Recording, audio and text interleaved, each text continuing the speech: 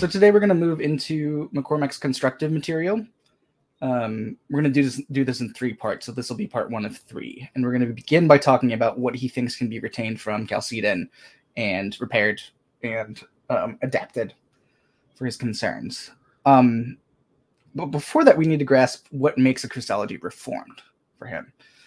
Emphasizing a particular dimension of Chalcedon, Reformed Christology sought to preserve the 2 natures of Christ subsequent to their union. So this would help ward off the Lutheran tendencies to suggest that the divine nature interpenetrates the human nature in Christ. For Reformed thinkers, this could only lead to a sort of divinization that would essentially obliterate the human nature. Instead of this, the extraordinary gifts bestowed upon Jesus by the Holy Spirit are created gifts, not uncreated through participation in the triune life.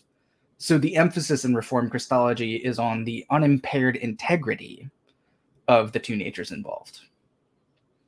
Now, even though early Reformed thinkers didn't really do much with pneumatological Christologies or spirit Christologies, they opened the door for them by suggesting that the elevation of Christ's humanity took place through created gifts that were bestowed by the Spirit. The only act performed by the Logos in relation to the human nature was the act of assuming it.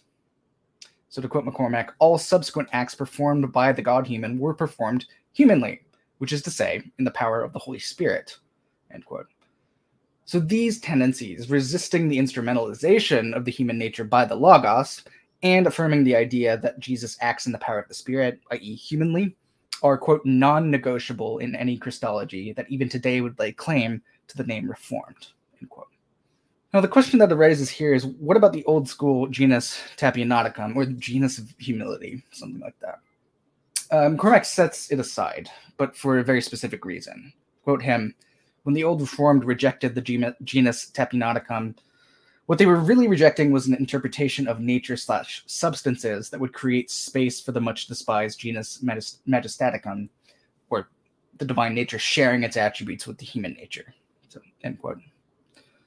But they, like their opponents, were captured still by substance metaphysics. So their only option was to cut the ground from under the genus Majestaticum by insisting that there is no communication between the natures, but only from the natures to the whole Christ. But the Reformed were only able to treat a communication of human predicates to the person as figurative, not concrete, real specifically, leading to problems to do with the unity of the person. So McCormack doesn't reject the genus Tapionaticum in the way that the older Reformers did. Instead, like Barth, McCormack translates the 2 natures into understanding the divine and human as arising out of, to quote Barth, the history of God in his mode of existence as the Son. History of God in his mode of existence as the Son. What divine means and what human means are determined by this history, which constitutes the essence of both. So instead of 2 substantial natures in one person, McCormack posits, quote, the existence of a single composite hypostasis, constituted in time by means of what I call the ontological receptivity of the eternal Son to the act of being proper to the human Jesus as human. The eternal Logos being ontologically receptive means that there is an eternal act of identification on the part of the Logos with the human Jesus that determines Jesus' identity as the second person of the Trinity, even before the actual uniting occurs. The Son is eternally determined for incarnation and unites through receptivity.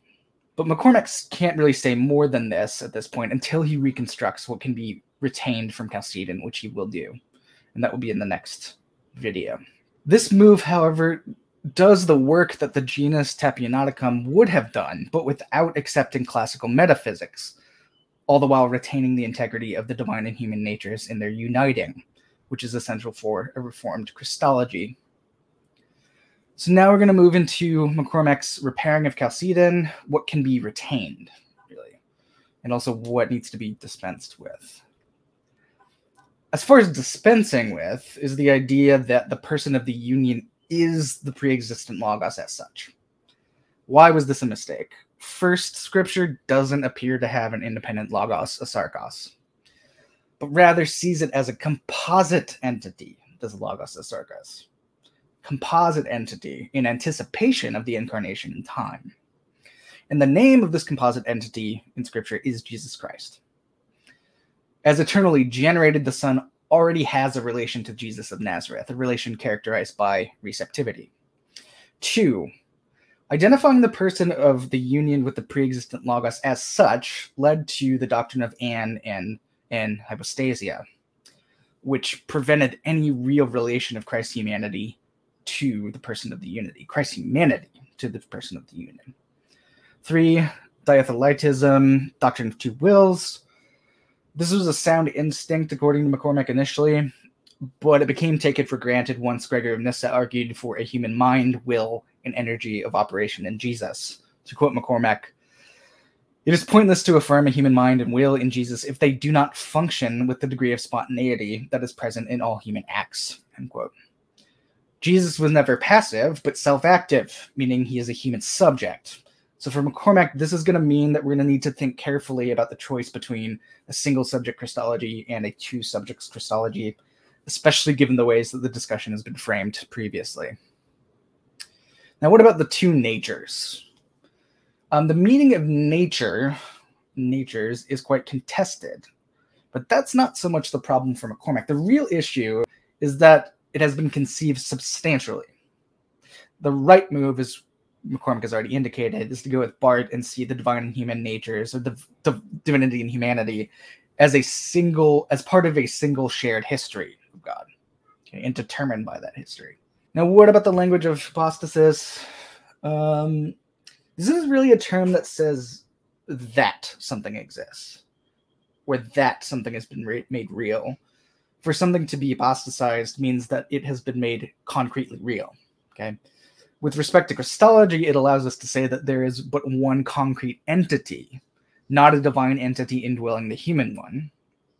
And since thatness is not a defining term, there's no reason why we can't understand what has been made concrete and realized as a composite entity. So the hypostatic union remains important for McCormack to identify a singular entity that is compositely divine and human.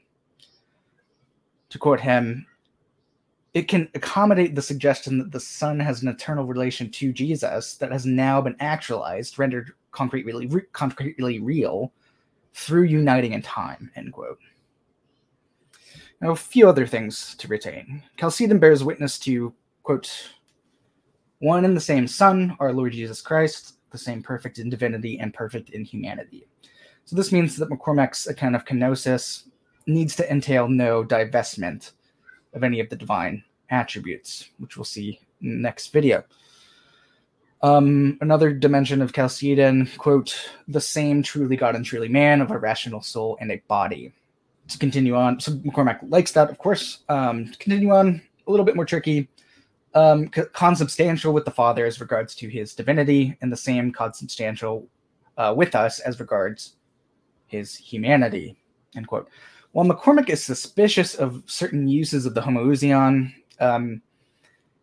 what's being said here does indicate something important to hang on to, that Christ is one with the Father and one with us. But McCormack will want to find a way to preserve this without using concepts of divine and human substance in the way that they've been classically understood.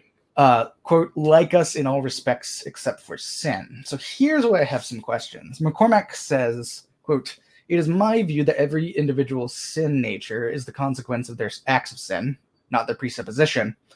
And since Christ committed no acts of sin, he had no sin nature either," end quote. I would want to know if conceiving of sin in more of a Pauline sense as part of the Adamic reality, enslaving power that has captured humanity and the cosmos, into which Christ incarnates, can preserve this as well, while also suggesting that the incarnate Christ assumes this sinful condition without sinning in order to bear it, lower it, and terminate it on the cross. I'm not so sure I'm with McCormack on the idea that acts of sin result in a sin nature. I think my conception of sin would have more to do with a power that enslaves and harms and damages from without. McCormack's accounts would seem to tie sin a bit too closely to individual human acts or choices than I'm comfortable with. But that would just be something I would want to know more about.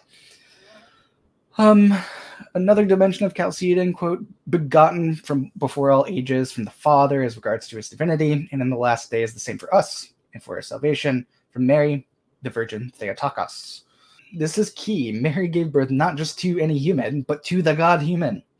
So it makes absolute sense to call her Theotokos. As for eternal begetting, yes, but insofar as it is teleologically ordered to incarnation and time, thereby affirming the proper relation between the Son and Jesus in eternity by way of anticipation.